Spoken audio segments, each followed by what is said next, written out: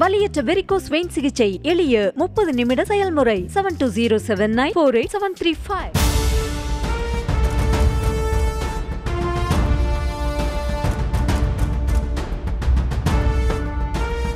அமெரிக்க தேர்தல் முடிவுகள் தொடர்பான சிறப்பு நிலையில் இணைந்திருக்கிறோம். சார், இப்போ இதுக்கு இடைவேளைக்கு முன்பு இந்த இல்லீகல் இமிக்ரன்ஸ் பற்றியெல்லாம் பேசிக்கிட்டு இருந்தோம். அப்போது இன்னொரு பார்வை முன்வைக்கப்படுது. இந்த அமெரிக்க தேர்தல் முடிவுகள் இந்தியாவோட ஒப்பிடும்போது என்ன மாதிரியான தாக்கத்தை இந்தியாவில் ஏற்படுத்தும்? ட்ரம்ப் தன்னோட பிரச்சாரங்களிலே குறிப்பிட்டிருந்தார், பிரதமர் மோடி என்னோட நெருங்கிய நண்பர் அப்படிங்கிற விஷயத்தையும். வங்கதேச வன்முறைகளில் இந்துக்கள் தாக்கப்பட்ட போது நான் அதிபராக இருந்து தான் இந்த மாதிரியான விஷயங்கள்லாம் நடைபெற்றிருக்காது அப்படிங்கிற கருத்துக்கள்லாம் அவர் முன் வச்சார். இந்திய வம்சாவளியை சேர்ந்த இன்னொருத்தங்க எதிர்த்தரப்பில் இருக்கிறவங்க இந்திய வம்சாவளியை சேர்ந்தவங்க. இப்போ இந்தியாவுக்கு இந்த தேர்தல் முடிவுகள் என்ன தாக்கத்தை ஏற்படுத்தும் இந்தியாவில்?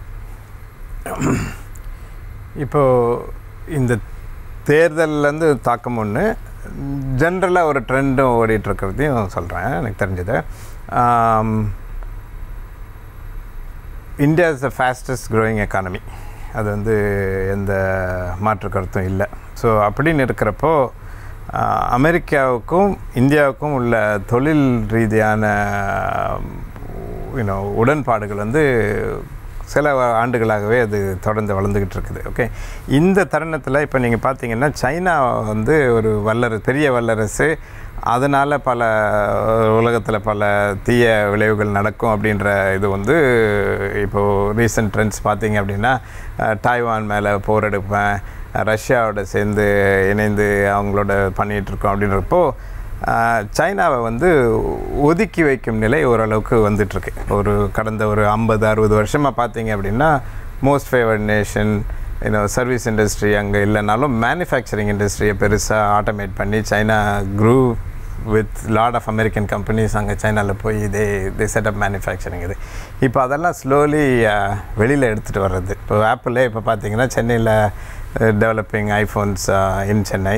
ஸோ அந்த மாதிரி அந்த ட்ரெண்டு வந்து it's been happening over the last 4+ years.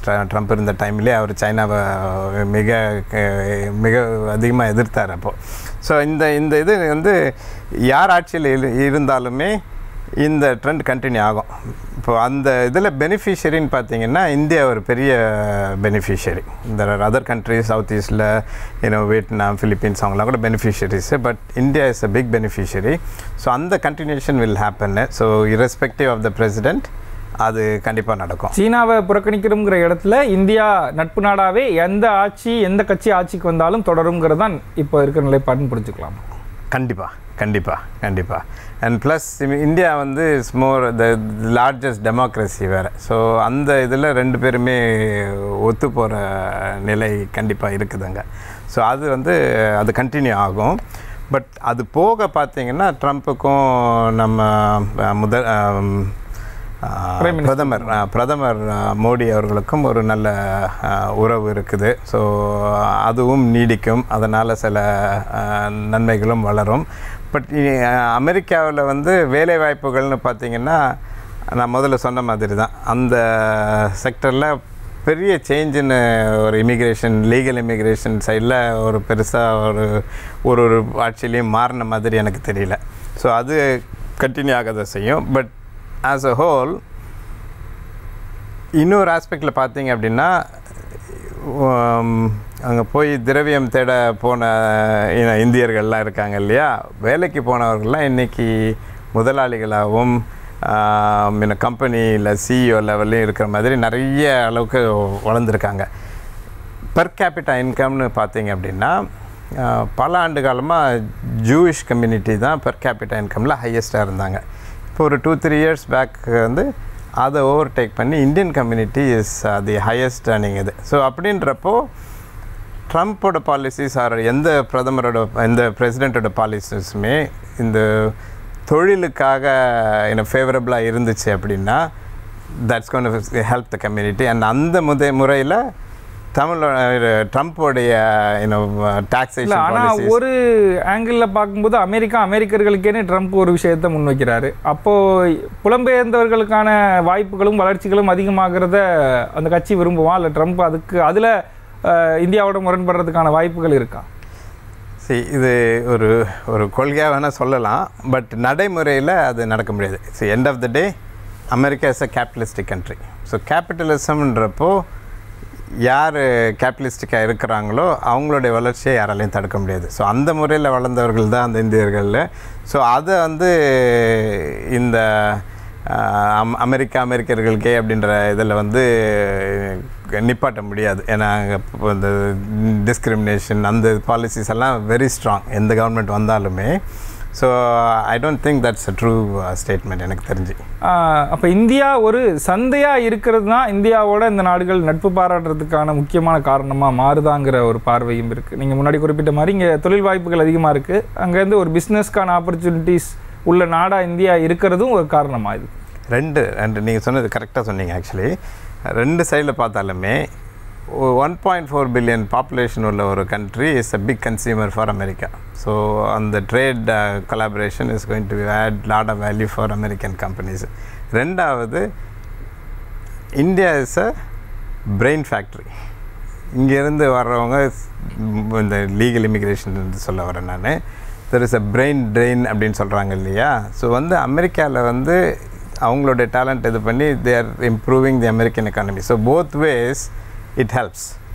So என்னுடைய கருத்துப்படி அது அந்த ஆனால் நீண்ட காலமாக அமெரிக்க தேர்தல்களில் மாறி மாறி கட்சிகள் ஆட்சி அமைக்கிறதெல்லாம் இருந்தாலுமே ஒரு கேள்வி ரொம்ப பிரதானமாகவே முன்வைக்கப்பட்டுக்கிட்டு இருக்கு. இன்னும் ஏன் அமெரிக்கா ஒரு பெண் அதிபரை தேர்ந்தெடுக்கிறதுல தயக்கம் காட்டுது அப்படிங்கிற கேள்வி தொடர்ந்துச்சியாக இருக்குது.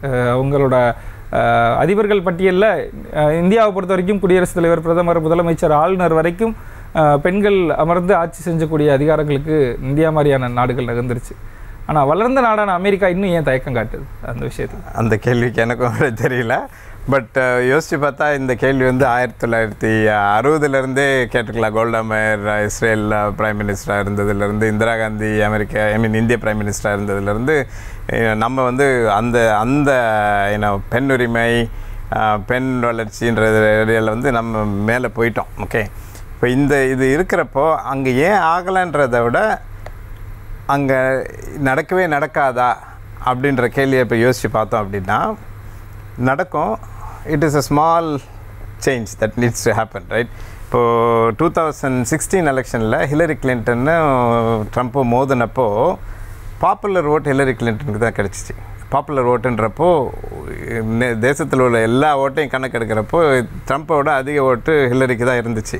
பட் எலக்ட்ரல் ஓட்டில் கீழே போயிடுச்சு. பிகாஸ் அந்த எலக்ட்ரல் ஓட்ஸ் அவங்களுக்கு கிடைக்கல. அதுலேயும் ஒரே ரீசன் என்னென்னா, சில மாகாணத்தில் இப்போது அவங்க போய் பிரச்சாரமே பண்ணலை. இப்போ விஸ்கான்சன் ஒரு சில மாகாணத்தில் அவங்க பிரச்சாரமே பண்ணலை. அவங்க நைட்டு 11-12 மணி வரைக்கும் பார்க்குறப்போ அவங்க தான் லீடிங்கில் இருக்கிறாங்க எல்லாத்துலேயுமே. பட் கடைசியில் காலையில் பார்த்தா அவங்க பின்னடைஞ்சிட்டாங்க, தோற்று போயிட்டாங்க. பட் என்ன சொல்ல வரேன் அப்படின்னா, இட் இஸ் தேர், ஆல்மோஸ்ட் தேர் அப்படின்றது தான் இது. இல்லை, இந்த இன்னும் கன்சர்வேட்டிவ் மனநிலையில் வாக்களிக்கக்கூடிய மனநிலை தான் அமெரிக்கர்களுக்கு இருக்காங்கிற கேள்வியும் இது எழுப்புது. அண்ட் சில ஸ்டாட்டிஸ்டிக்ஸும் அதை பாயிண்ட் பண்ணுது. இப்போது ட்ரம்ப் அந்த எலெக்ஷனில் ஜெயித்தார். அவருக்கு எதிராக போட்டியிட்டது ஒரு பெண்மணி. நார்மல் டெண்டன்சி வந்து பெண்களின் ஓட்டு பெண்மணிக்கு போயிருக்கும் அதிகமாக அப்படின்றது தான் ஒரு டெண்டன்சி இருக்குது. இப்போ அதை ரெண்டாக பிரித்து பார்க்குறப்போ ஒயிட் விமன், பிளாக் விமன் அப்படின்ற இந்த கேட்டகரிஸ்லாம் எடுக்கிறப்போ அக்ராஸ் த போர்ட் ஒரு பெண் வேட்பாளருக்கு பெண்களோட வாக்குகள் போய் சேரலைங்கிறதும் ஃபேக்டராங்க. அந்த கன்சர்வேட்டிவ்ஸும் உள்ளே இருக்குது. அந்த இதில் வந்து அந்த ஒயிட் விமன் ஓட்ஸ் வந்து ட்ரம்ப்புக்கு அதிகமாக இருந்துச்சு ஹிலரியை விட அந்த எலெக்ஷனில் 2016 எலெக்ஷன். இந்த மாதிரி பெண்கள் சார்ந்து நிறையா அறிவிப்புகள்லாம் இடம்பெற்ற நிலையிலையும் அவங்களோட வாக்குகளை ஏன் கமலா ஹாரிஸால் ஈர்க்க முடியாமல் போனது காரணம் என்னவா? மற்ற பாலிசிஸும் ஒரு இம்பேக்ட் இருக்கலாம். பெண் அதிபரை ஏற்றுக்கிற அளவுக்கு இன்னும் கொஞ்சம் பக்குவம் வரலன்றதுக்கும் ஒரு காரணமாக இருக்கலாம். பாலிசிஸ்ன்னு பார்க்குறப்போ ஆண்கள் பெண்கள் எல்லோரும் வந்து கடைசியில் நாட்டுக்கு என்ன செய்கிறாங்க, நமக்கு என்ன வருதுன்றதானே பார்க்குறாங்க. ஒட்டுமொத்தமாக அவங்க அறிவித்த கொள்கைகள் எல்லா அடிப்படையிலையும் ப்ளஸ் அந்த ஊரோட உள்நாட்டு அரசியல்களை பொறுத்தும் அதுதான் இந்த முடிவுகளில் பிரதிபலிச்சிருக்குங்கிற விஷயம் சொல்லுவீங்க. இத்தனை நேரம் எங்களோட வந்து பல்வேறு கருத்துக்களை பகிர்ந்து கொண்டமைக்கு மிக்க நன்றி. நன்றி. வலியற்ற வெரிகோஸ் வெயின் சிகிச்சை எளிய 30 நிமிட செயல்முறை 7207948735. செய்திகளை உடனுக்குடனும் துல்லியமாகவும் தெரிந்து கொள்ள சப்ஸ்கிரைப் பண்ணுங்க.